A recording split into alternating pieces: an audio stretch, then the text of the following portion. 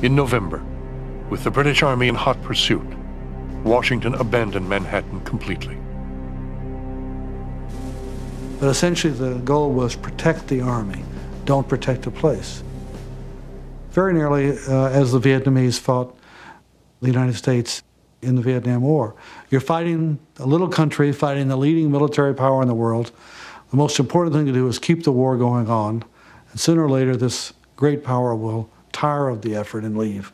And that's in fact what the British did, and I think that lesson was learned in New York in 1776.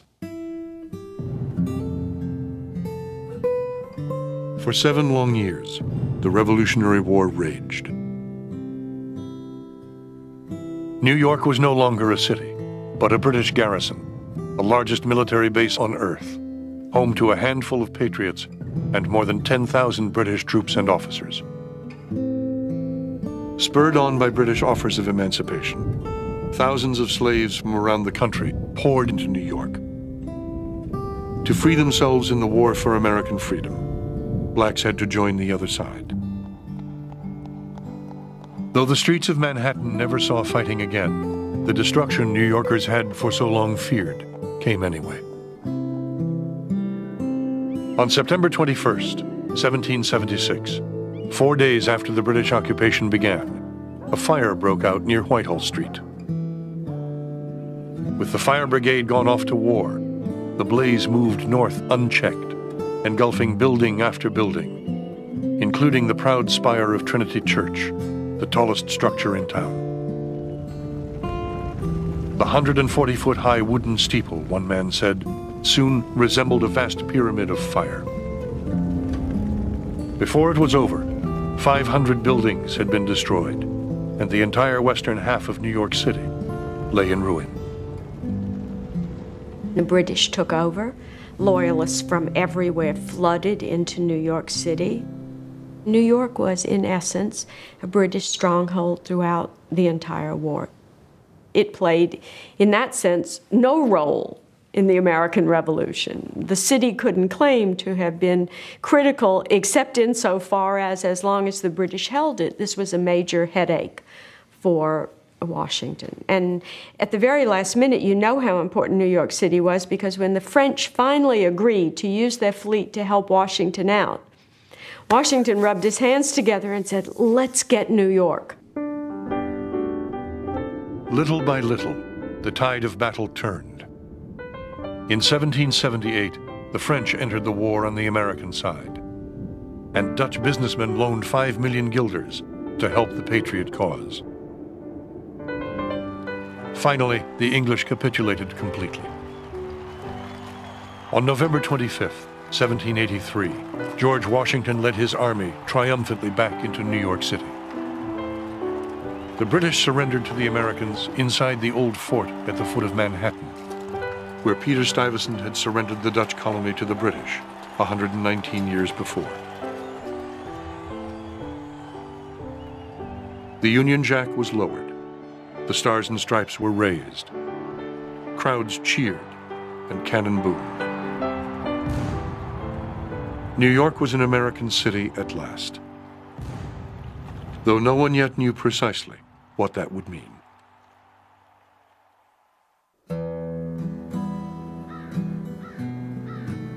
When New York's exiled citizens returned after 7 years of war, they were shocked by what they found. The city lay in ruins. Thousands of families loyal to the English cause had fled forever, and the hulks of abandoned, half-ruined mansions were visible everywhere. No other American city had experienced anything like it.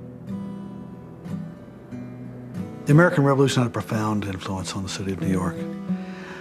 First of all, the city burned. One reason we don't think of New York as so historic is because so little survives from the 17th or 18th century. And in a way, that's the kickoff point for the rise of New York City to be, in a way, the great metropolis of the world. It was there in the end of the American Revolution. It was small, it was depopulated, much of its leadership had left, very little was going on. And somehow, in the next half century, or less, this small trading post becomes the most important city in the Western Hemisphere. To an astonishing degree, the key to New York City's rise, and with it the rise of America itself to urban greatness, would lie in the hands of one man, the brilliant, combative immigrant from the West Indies, Alexander Hamilton. No one in his own era disputed his genius. There were people who didn't like him. There were people who wished him dead and one who killed him. But no one disputed his genius. And the brightest of them understood exactly that this was a man to be feared. Not because of his personal power, but because of the vision that he had for the development of the country. Within days of the British surrender, Hamilton had joined the flood of New Yorkers returning to the city, bringing with him his wife and infant son. They settled in a house at 57 Wall Street, just down the street from his arch-enemy and political rival, Aaron Burr. Within a matter of months, he had opened his own law firm, helped set up a society for the emancipation of slaves, then organized the city's first bank, the Bank of New York, which opened for business a few blocks away. In 1785, new neighbors arrived. The brand new Continental Congress, unable to decide on a permanent home, set up temporary headquarters in New York City, on Wall Street, right next door to the Hamiltons. In the years to come, Hamilton would do everything in his power to keep the capital in Manhattan, convinced the future of America lay not in the countryside, but in the city. He made what is essentially the ultimate urban argument that city air breathes free. It was his argument that people are freer, there's a greater exchange of ideas, there's more opportunity for men to acquire wealth in a commercial urban universe. Most people don't realize New York was really the first capital of the United States. Indeed, if the United States were like every other major country in the world, it would have been the capital. New York was a very logical place for a national capital. It was easy to get to. It was relatively centrally located. Historians should never play the game of what if, but still it's hard not to wonder what New York City would have been like had it become the political capital as well as the commercial, financial, and creative capital of the country. At noon on April 30th, 1789, George Washington was sworn in as the first president of the United States in New York City, from the balcony of the old City Hall, which New Yorkers had optimistically renamed Federal Hall. The new president quickly brought in Thomas Jefferson to be Secretary of State, though the Virginian loathed New York, which he called a sewer, filled with all the depravities of human nature. Alexander Hamilton, just 33, was named the nation's first Secretary of the Treasury. And though the appointment came through on a Saturday, he went right to work. From his new office in the Treasury Department on Broadway, a few steps from newly rebuilt Trinity Church, Hamilton began mapping out the blueprint for a new kind of nation. One based not on plantations and slave labor, but on commerce, manufacturing, and immigrant toil. To a startling degree, he was mapping out the future of New York. Look at what he understood in a country that was 90% agrarian. Here's a man who understood that the future of the country was in manufacturing. Here's a man who understood what banking could do to develop the economy of the country.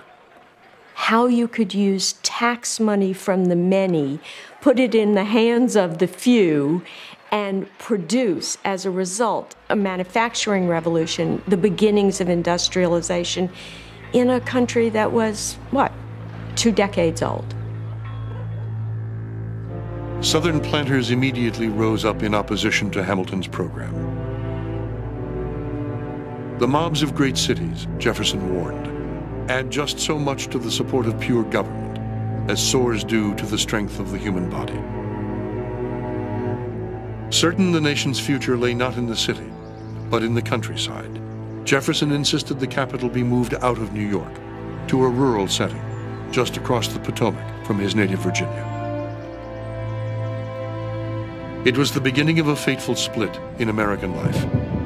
one that would pit South against North, country against city, and lead ultimately to civil war. Jefferson had this vision of the country being an agrarian country full of yeoman farmers. It was a vision that never existed even in his time, certainly not as he would have liked to have seen it. But he loved that vision, and he hated all things commercial. Hamilton loved commerce. He understood money, banking and money and flow of power through the economy. Unlike Jefferson, who never understood money at all, and which may account for why he was born one of the richest people in the colonies and died deeply, deeply in debt. Already, this split between a commercial manufacturing society and an agrarian staple crop-based society, between dynamic capital and capital that was invested in property and slaves and not as manipulable. These splits were already evolving given Hamilton's programs for the new nation. In the spring of 1790, the debate over the capital came to a fateful climax, over another volatile issue, crucial to the success of Hamilton's economic programs. There was at that time a major issue dividing the new nation, and that is the debt incurred during the Revolutionary War by the respective colonies at that time. Some had not incurred much, others, such as Virginia, had paid theirs off. New York had the most. Well, New York should have had the most. It's where the most important fighting took place. Hamilton had one idea for the new nation, which is take up all that debt and have the federal government say, we'll pay for it. You incurred this debt honorably. In the aftermath, we have a national government. The national government will pay that debt for you. Don't you worry. But once again, Southerners were adamantly opposed to Hamilton's vision, reluctant to pay off Northern debts and fearful of increasing Northern power. With Congress hopelessly deadlocked, it was now an open question, one congressman warned, whether this government is to exist for the ages or be dispersed among contending winds. On the evening of June 20th, 1790, with the government hovering on the brink of bankruptcy, Hamilton went to Jefferson's house on Maiden Lane, hoping to find some way out of the crisis. He said to Jefferson on that fateful meeting, we have to assume the Revolutionary War debt. Jefferson made a fateful offer. He said, all right, we'll do it. If you move the capital of this new nation from its natural site in Manhattan to a swamp on the banks of the Potomac, which turns malarial in April, such that any congressman who stays around till May will never get back. What could Hamilton do? He accepted it. He was smart enough to know that wherever the government was located, if it was pursuing the kind of aggressive developmental programs that he wanted it to pursue, that he was going to win in the long run. It was more important what the government did than where the government did it, was Hamilton's view. And ever since, one of the defining characteristics of the United States has been that the political capital was in one place, and the cultural, economic, intellectual capital was in another place, because that never left New York.